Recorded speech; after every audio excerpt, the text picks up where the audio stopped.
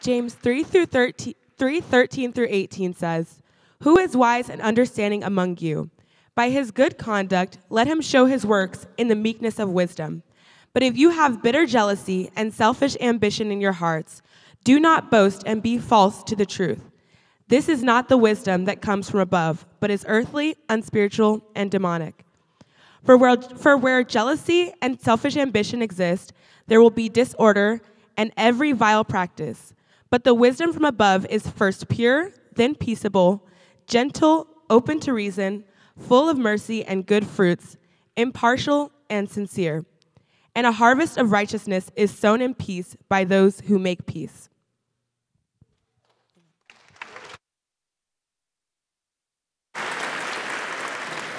Everybody can take a seat. Thank you all. My name's Robert. I work in the Office of Spiritual Formation. There's a picture of me riding birds with my wife. Bring birds back, am I right? We're going to be talking about James 3:13 through 18, as Camille just read for us. Before we get into that, I want to remind us that we're coming out of a week of faith and sexuality and those conversations. We're in March now. Some of you needed that announcement because you didn't know we weren't in February. And that means that we're also leaving behind Black History Month. And if you didn't get to go to anything that the Black Students Union or OMA or anybody like that put on, you really missed a lot of great opportunities. AfroAm Festival was this past Saturday. I brought this. It was amazing. It was such a great event. So as we're coming out of that and all of those good things, I want to just bring everybody back in and remind them that we're talking about James. And our theme is devoted. And as we talk about James and we talk about this book that was written, it's about decision, action, wisdom, and devotion. I want to start today out by telling you guys a story. So I went to ACU for my undergrad, and I worked at Chick-fil-A, the one right down by Walmart. And I worked there my freshman and my junior year. And what was really awesome about Chick-fil-A at that time is that you could get like anything on the menu during your break, which, as you know, as college students, is worth its weight in gold. So we would go on our breaks or whatever, we would get Chick-fil-A sandwiches, nuggets, and everything. But the catch was, we only had 10 minutes to eat that chicken. So naturally, as freshmen young men whose frontal lobes were not done forming yet, we had competitions about who could eat the chicken in the least amount of bites. And I want to let you know that I ate one of those bad boys in 3 bites, and I nearly sealed these words, "choked on chicken," as the title of my obituary. So we were all eating all this chicken and forcing it down our throats because we thought that was a good idea. And yet, it was all worth it. I almost died, and it would have been my pleasure, serving Abilene soccer moms and ACU girls their 8-ounce lemonades and plenty of Chick-fil-A sauce. But I think there was more things in store, right? There was something else to come. And Chick-fil-A was good, it was fast, it was convenient, but the 3-bite chicken sandwich was just a bad idea. So on to a different story about food. This is one that you probably know. There was a man and there was a woman, and they were in a garden. You know this one, right? And they were naming the animals and wandering around, and the woman one day finds herself in a conversation with a serpent. And the serpent says to her, "Is it true that God said that you can't eat of any of the fruit of the garden?" And the woman thinks, she says, "Well, no, we can, we just can't eat of that one. And if we do, we'll die." Well, the serpent guarantees she won't die. He makes this promise of life to the woman.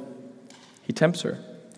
And the woman, enticed by the beauty of the fruit, seeing that it could give her wisdom and that would fill her up, she takes of it, she takes a bite, she gives some to her husband, and the strangest thing happened. They didn't die. They just started to. And I thought, what? What is going on here in this early text, the earliest story we have from Scripture? It says something about wisdom being in the fruit, and does wisdom lead to death? Is that what the woman is saying? Surely not. Surely there's something more to wisdom. What Adam and Eve didn't know, and what we're talking about today, is what we're missing out on when we don't submit to the wisdom of God, and we rather submit to the wisdom of the serpent. So what does all of this have to do with James 3:13 through 18? Well, James, like we said, is writing a letter of action, of decision, of devotion, and wisdom. And for James, the brother of Jesus, there are 2 types of wisdom. There's a wisdom from God and above, and there's a wisdom from the serpent and the world. And there's a big difference between the two. The wisdom of the serpent, as we saw and as Camille read in 3:14 through 16, tells us that if you have bitter jealousy and selfish ambition in your hearts, that you should not boast or be false to the truth. So there's this sense in which we have this bitter jealousy, and the wisdom of the serpent is telling us to be like other people, that we're jealous of what they have and what they do. And there's also a sense in which we have this selfish ambition, which is just telling us that we're better than other people. And what's strange about those two is that they rear their ugly heads in very similar ways. So if the question was, did Adam and Eve have bitter jealousy towards God or selfish ambition, it's almost yes. And we feel the effects of this false wisdom. I've felt the effects of this false wisdom. Do you feel like sometimes something's telling you that you're not enough? Or also other times when something's telling you that you're even better than the neighbor next to you? Both of these are lies. Both are death. Or like the man and the woman in the garden, they're just the beginning of death. And the reason they're death is because they're begging you to look introspectively to just yourself. They're inviting you into competition with your neighbor rather than community. They're inviting you to put all of your stock, all of your anxiety, all of your focus, everything into just you. And you got to take care of yourself, but there's a lot more than that. There's Christian community that God has designed for us, and it's beautiful. This is a life that we think of ifs and thens. That if I just had a job like them, if I just made as much money as them, if I just had the relationship status like them, if I just used the right filter, whatever, then I'll be enough. Or in the same breath, then I'll be better. And both are lies, and both are death, or at least they're just the beginning of it. And we don't need to live a life of ifs and thens. It focuses us on the beautification of ourselves rather than living for the beauty of other people. It's like a facelift. It's not facing the fact that there's life on the line, whenever we know that there's a God who's designed community and love for us and has so much more to offer than we can imagine. This reminds me of another passage in James that my brother David Gasatura spoke to us about at the beginning of the semester. It's James 1:14 through 15. And it says, "But each person is tempted when they are lured and enticed by their own desire. Then desire, when it is conceived, gives birth to sin, and sin, when it is fully grown, brings forth death." James is warning us about the wisdom of the serpent.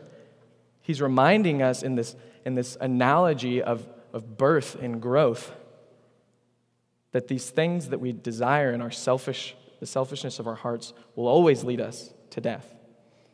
He says that there's something more. There's a redeemed process that rather than living into the wisdom of Satan, which tells you to listen to your immediate desires and then gives you sinful fruits that grow into death, there's something more. There's living into the wisdom of God, which leads you to actions of peace that ask us to wait and trust in Him so that He can bring about life. This wisdom is first pure, then peaceable, it's gentle, it's open to reason, it's full of mercy and good fruits, impartial and sincere. Did you hear that? Good fruits. From the beginning of time in the garden with Adam and Eve, to thousands of years later, to the coming of Christ, to this moment right now, it's about trusting in the good fruits that God does give to us rather than focusing on the bad fruits that lead to sin and death. And before we miss this very crucial last part of the passage, this very last verse, almost as if it's thumbtacked onto the end, that we don't even hardly expect it, it says, "A harvest of righteousness is sown in peace by those who make peace." This is a promise that's given to us by God, a promise that Satan couldn't give to us in the garden and he can't give to us now. In fact, he's crafty, maybe even a little bit genius in what he does, but his efforts always sum up to death. The promise of our God is a promise of peace and life. The promise isn't fulfilled in foolishness, but for James in wisdom. And not this ethereal wisdom that floats around in the minds of philosophers or up in the clouds, but a wisdom of devotion, a wisdom of daily actions of peace. A promise that only God could make to us. Wisdom is about saying my life is more important than how I look or how I feel in this moment or how others perceive me, but about how God looks at me and how God feels about me. And it's this look of God and this love that He has for us that turns us in joy and in love towards others in community. So you remember my first story about Chick-fil-A, the choking, the 10 minutes, all that. After I graduated college, I went and I worked at Copper Creek for a few months. It's this really nice steakhouse outside of town. And Copper Creek, very unlike Chick-fil-A, is not a restaurant focused on speed and convenience. Copper Creek, and don't drool here, is about 14-ounce ribeyes. It's about truffle mashed potatoes, loaded mashed potatoes. It's about fruits and vegetables that have been grown for a long time to enter your mouth on a Saturday night. Copper Creek was much more than I could have imagined, but my freshman Chick-fil-A mind told me that that was everything. And it was the celebratory Saturday nights that I spent so many occasions with so many people that showed me where the beauty of wisdom of God actually comes from. It was most clearly shown to me when this French couple visited their son who was graduating from McMurray, I think, and he'd spent 4 years away from home, working very hard and achieving this degree. And they sit down, and you guys know Americans, even at nice places like Copper Creek, we get these people in and out in an hour. The French people, no. They wanted to spend much longer there. And I served this table for nearly 5 hours. These people got the first drinks, and then the appetizers, and then the entrees, and the desserts, and then coffee afterwards. And I started to notice that I was offending them by how often I was checking on the table when he stopped me and said, "Monsieur, we are trying to enjoy our time here. We are celebrating." And I said, "Oh, goodness." Oui. And I walked away, and I didn't visit for a long, long time. So what I want you guys to know is that wisdom is like a celebration of coming to a table full of good fruits that don't just happen overnight. Wisdom is like waiting and looking towards the good fruits of the kingdom, the good fruits that have a promise behind them. The good fruits like contentment when you don't get the job you expected, the good fruits like patience whenever you're not getting your way, the good fruits like joy when your friends succeed rather than competing against them, and the good fruits like rejoicing in trials that James opens up his letter with. I want to be frank and say that some of you don't know Jesus, and you may even think that you don't need him. But if you're settling right now for the bad fruits of the world, the fruits that promise life but deliver in death, the fruits that leave you in shame like the man and woman in the garden, the fruits that cause you to lash out in anger and frustration against those whom you love, the fruits that beg you to compete with your friends rather than celebrate with them for what God has done, I want to let you know that there's a table that offers so much more. The table that doesn't force fleeting desires down your throat in 3 bites or less. The table where the Father says your devotion has not gone unnoticed. Who you have become in the consistent, the steady, the daily decisions of wisdom and peace will bring about life. They will bring about life as I give you glimpses of my kingdom here on this earth, and they'll bring about life forevermore. Stop settling for desire and death when there are good fruits from God that lead to life. Let's pray. Father, I thank you for the opportunity to speak truth in a room, God, that we would consistently be reminded of your goodness and your faithfulness. Father, I want to pray a blessing over these students, that they would learn to love you more, that we would all learn to love you more, God, that we would trust in the good fruits that you have given to us, which are so many, instead of looking to the one that is not from you, God. We love you, Lord. We're thankful for just who you are and rejoicing in a God who is good. We love you. In your son's name we pray. Amen.